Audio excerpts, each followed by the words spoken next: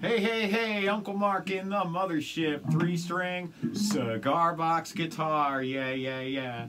And this is Jimmy Page's birthday, and I can't think of a better way than to learn to play my favorite Led Zeppelin song.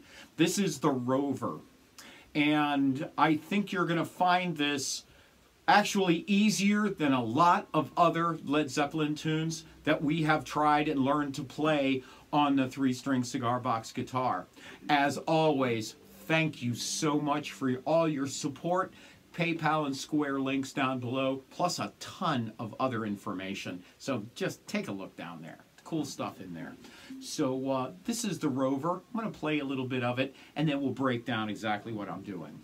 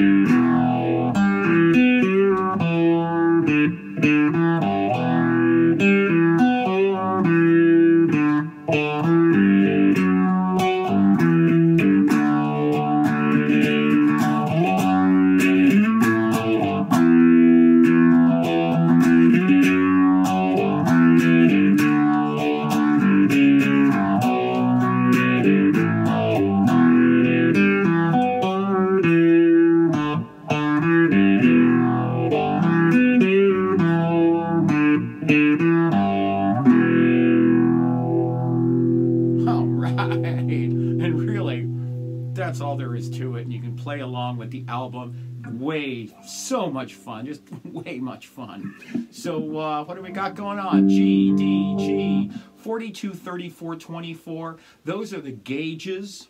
And I use electric guitar strings. I'm playing through a Roland Mini Cube, and I will show you those settings at the end of this video. I'm using a phaser. I believe Jimmy Page uses a flanger, but both of these types of effects are the same in many ways.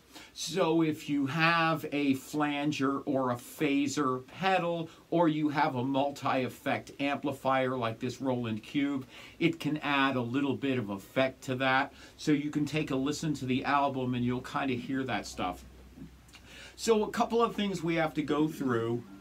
We're in open G, and what I'm going to do now is turn off this effect so that we don't have it interfering with us. So open G, G sharp A, there's an A in this, B flat B, there's a B in this, C sharp, okay, we got a lot of things going on here, D, D sharp, E, E is the key of this, so that's the key, F, F sharp. F sharp is going to really come into play when you start doing the, right? So that's where F sharp is, and it's right below those two dots. And then you have G again, and then G sharp and A and B flat. So that's really all you need to know. That's as far as this thing's going to go.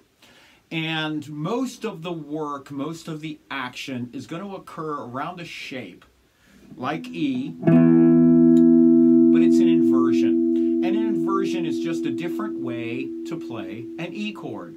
So this E happens to be E, B, E. 9, 9, 9. We're going to play an E kind of the opposite way. We're going to play B, E, B. 4, 2, 4. So the sound is a little bit different. So you have E here on this 9th fret, and you have E down here, 4, 2, 4. So this lower E sounds a bit more bassy to me, and this one sounds a little more trebly to me. which would be absolutely about right, because the higher you come up the neck, the more trebly it sounds, the higher in pitch. The further you go down the neck, the lower in pitch, or the bassier it gets. Bass, treble. So that's how I think of this. So you're going to be using this E predominantly. The notes that we're going to work with are based in this shape. So this E shape has this note in it, this note in it, and this note in it. We're not going to worry too much about the notes on the low G string right now. We're just going to worry about this right here, this note, and this pinky note, okay? So this is how you're going to navigate. You're going to be here. So you're going to go. So E to G open, back to E. So play with that a couple of times.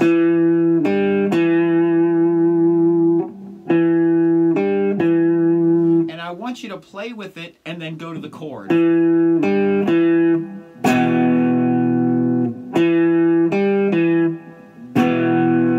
Because throughout this, you're going to bang into that chord a lot. So you've got, and you're going to go with your third finger to that B. It's the 4th fret here on that treble G string. And I use my second finger on that F sharp. So it looks like this.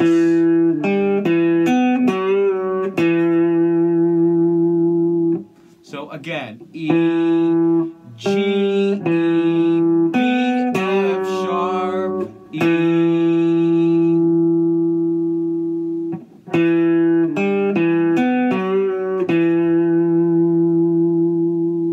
Okay?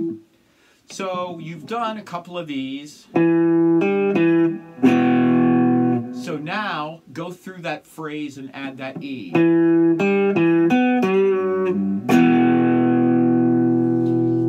Kind of gets you in the ballpark, and we're starting to roll forward with this lick.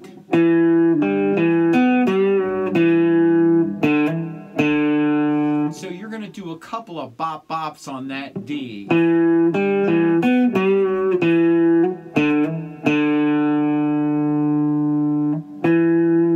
Back to E.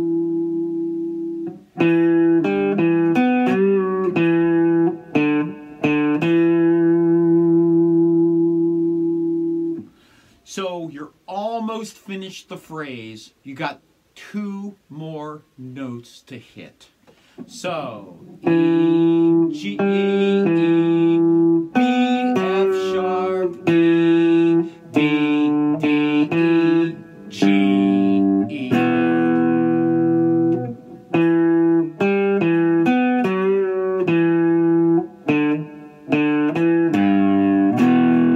And I'm just pulling on that low G string.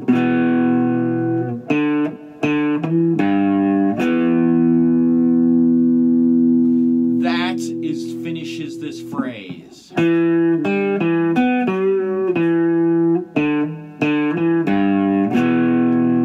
when I pull on that G, I'm going to come back to the E chord. So now that we have that lick, then we're going to move up into this next section, because it's really only 2 sections we have to do. We do the lick,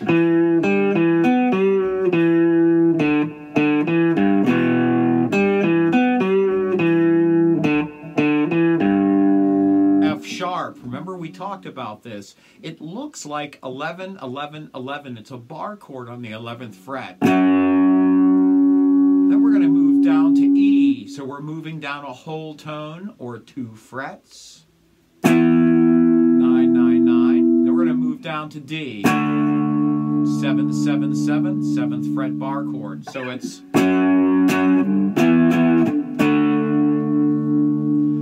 next section. We're going to come up to A on the 14th. So it's 14, 14, 14. So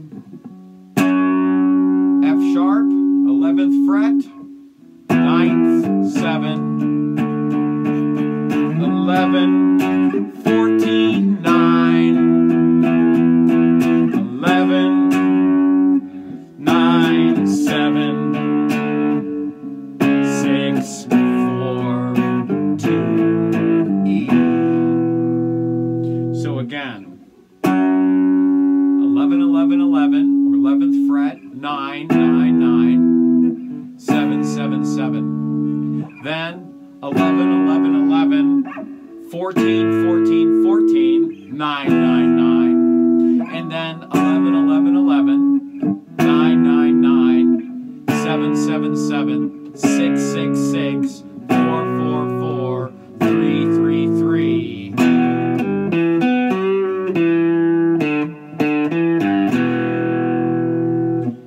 If you get all that, you got the song fine. You can play along with the album. That little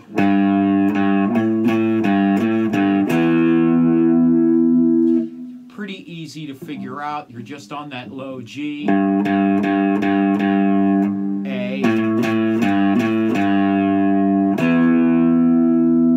So completed. So I love doing this. I love doing that, and I'm usually on the pickup, across the pickup, so I slam across the pickup. So that's how I do that. And I use that E.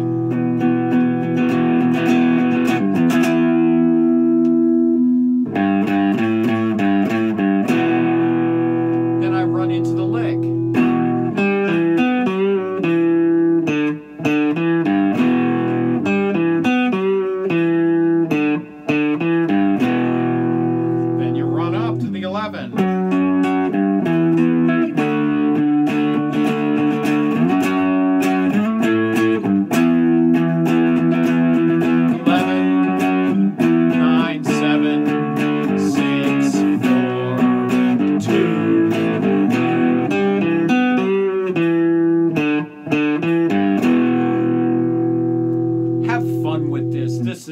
This is absolutely my favorite Led Zeppelin tune.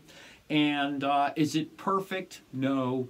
But you know what? It's such fun to play this tune, especially along with the album. Physical Graffiti is mind-blowing in its wonderfulness. I guess that's a word.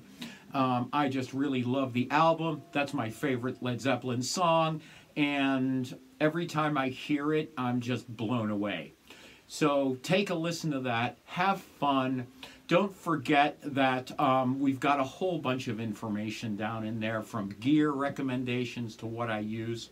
And speaking of what I'm using, so when I started this out, I used a little bit of phaser, and I'll set that right now so you can hear it.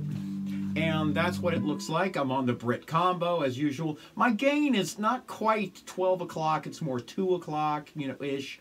Tone is 3/4. But I definitely, on the effects, I'm on that phaser. And I have a little bit of reverb so you can see what that looks like.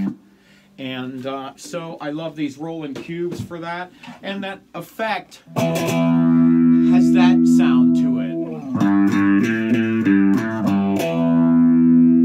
So that's really fun to start learning how effects work by using these modeling amps. Really helps. I have my students buy modeling amps first, so they don't make mistakes buying pedals they don't need or want. Trust me, I've done enough of that. I've lost enough money buying pedals that I'm trying to be better, but I still wow, look, a blue one. Thank you so much for everything you do, and really, I wouldn't be here without you. So seriously, thank you so much. PayPal and Square links are below. Thanks a bunch.